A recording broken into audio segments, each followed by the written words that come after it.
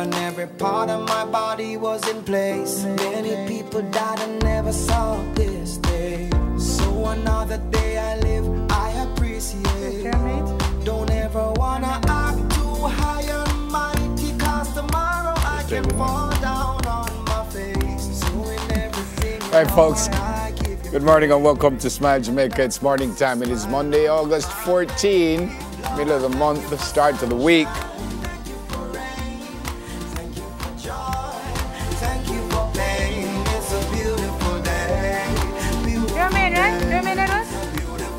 Beautiful day. Yeah. I like that It is a beautiful day, a great morning, and we thank God we're here.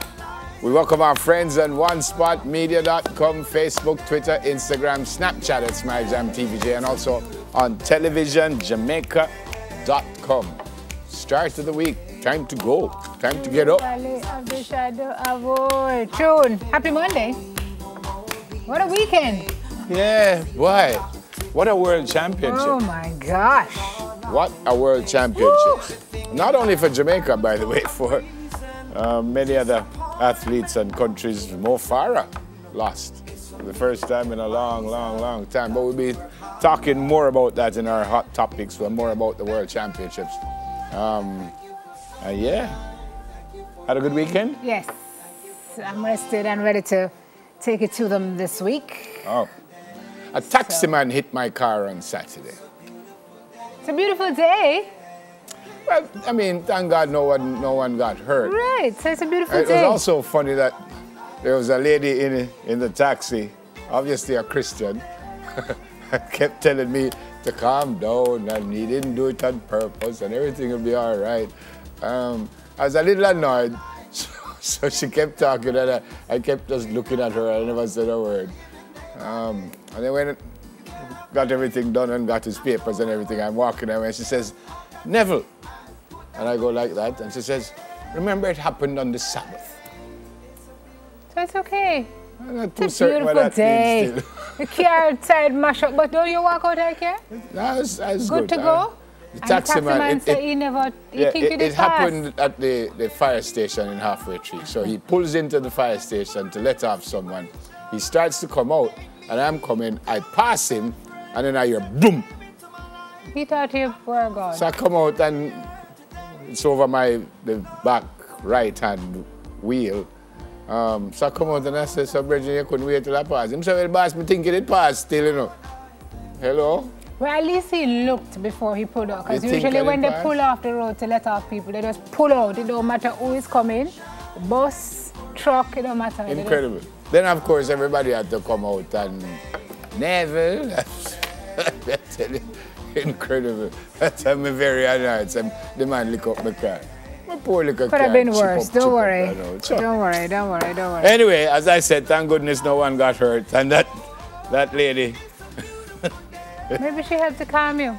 Don't need to worry. I didn't understand what it means by it happened on the Sabbath. Which means, I still don't understand what that means. It means that it was a special day because God was looking out for you on his special day. I don't know, Nev. I wasn't the lady in the taxi. I'm just trying to offer up an explanation. I'm not sure. Anyway, as I said. But the important part of it is that it could have been worse. It was not worse. Could have been much worse. And you're okay. What's going on today? Say good morning to our friends on social media. Did you do that? I did that. Okay. All right. Just checking. I did that also. All right. Yeah. No, I didn't have any accidents. I have no stories to tell. I did that already too, so I don't understand. Yeah. And she responded, so. Yeah. So we can move up to what's going on the show. Well, make we tell if you want. Going on the show. Okay then. So this morning, it is a wrap on the IAAF World Championships, and what a championships it were. We're going to touch all of it, well, most of it in our hot topics.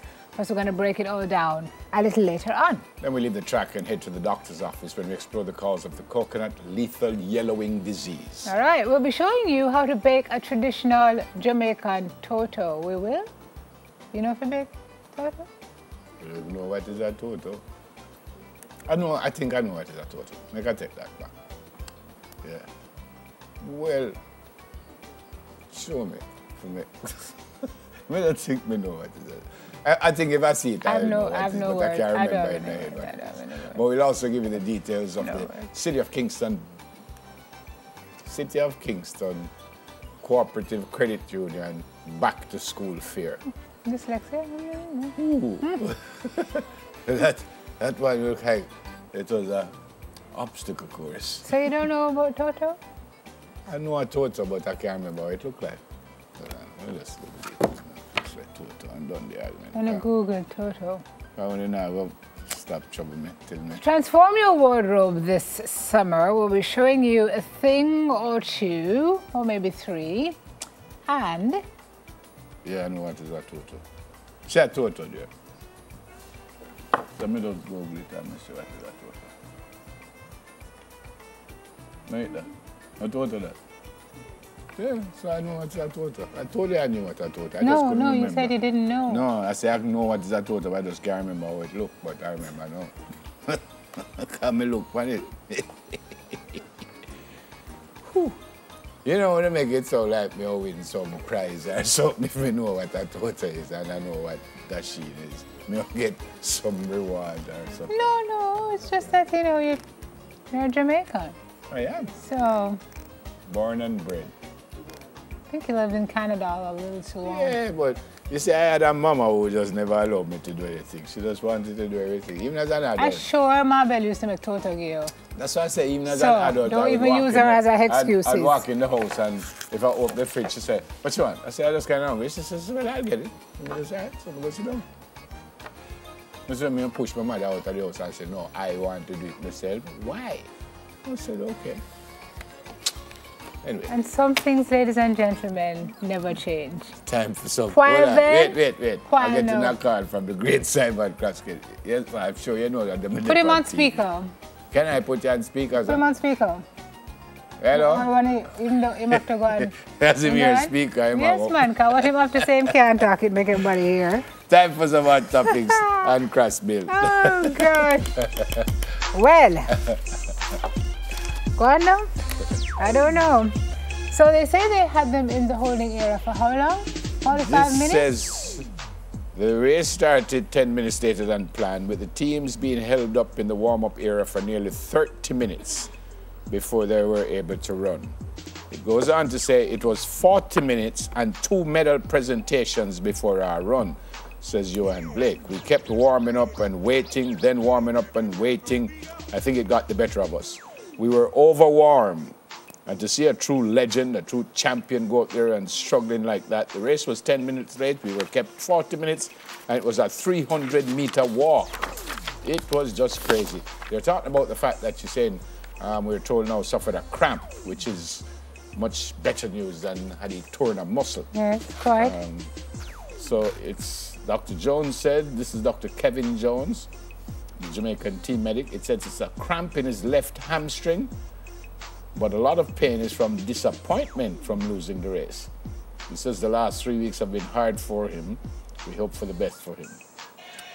However, all right then, Omawale, his other two sprint teammates, Omar McLeod and Julian Fort, were in agreement with Blake that 30-year-old boat's final farewell had been doomed to fail because of the delays.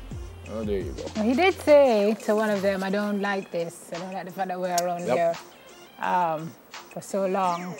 It was so hard to watch him go down. I mean, lots of people were just stunned. People were sitting there minutes after the race.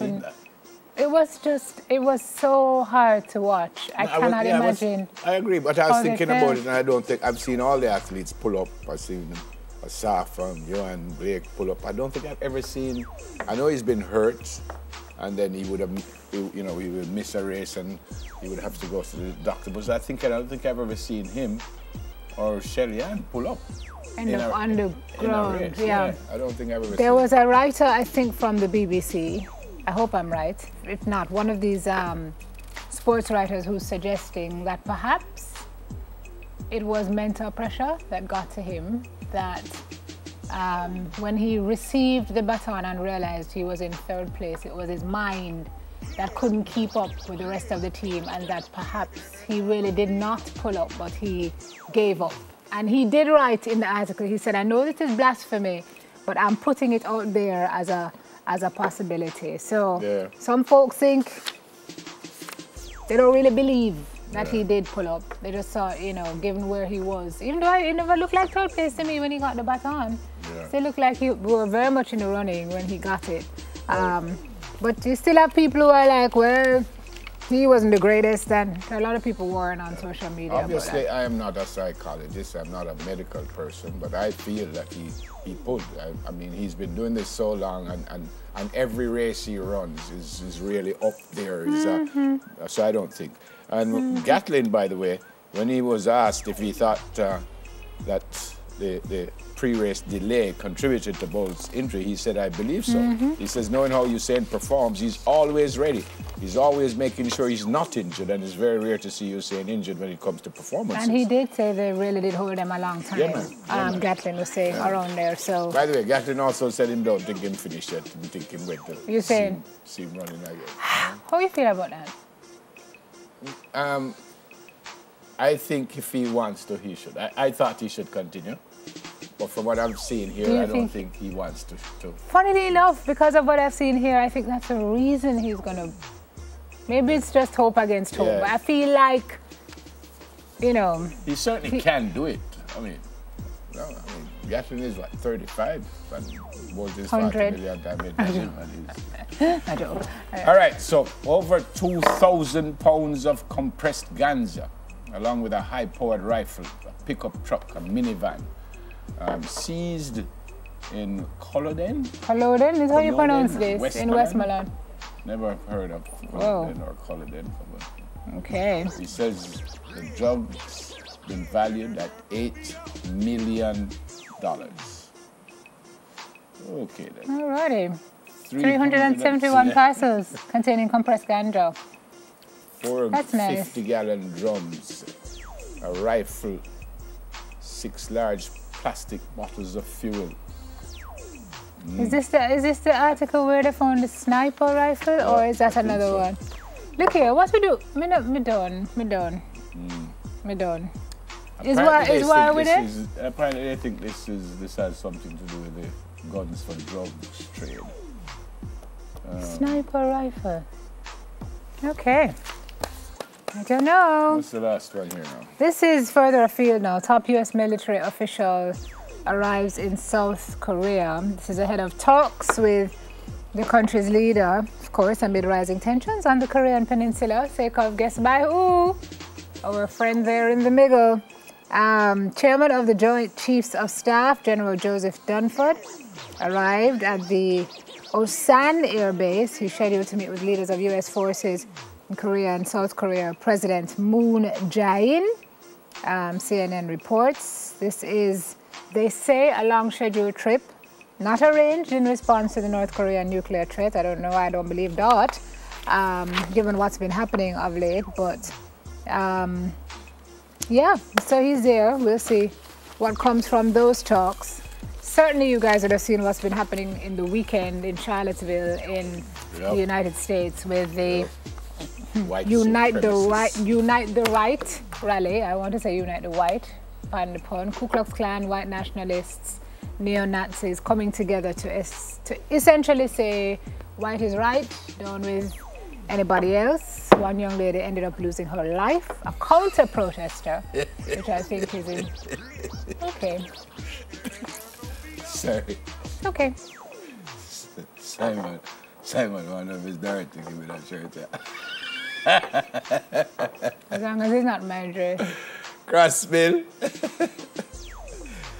Oh, and he also tells me that it's a sweet cake, no baking powder. The total. Thank you, Bridget. I prefer the other medicines still. All right. You have anything more? No. You have any birthday? No. I don't either, but I want to say good morning to Danae Simpson. Danae watches the program. I suspect she's watching now. Her mom works here at RGR. Her mom, Nardia, works here at RGR. So Danae, I know you're on holiday now, so enjoy the rest of it because probably soon finish. So thanks for watching our show and have a great day today. All right? No, not that. Yeah, all right. Happy birthday, folks. Have a great day.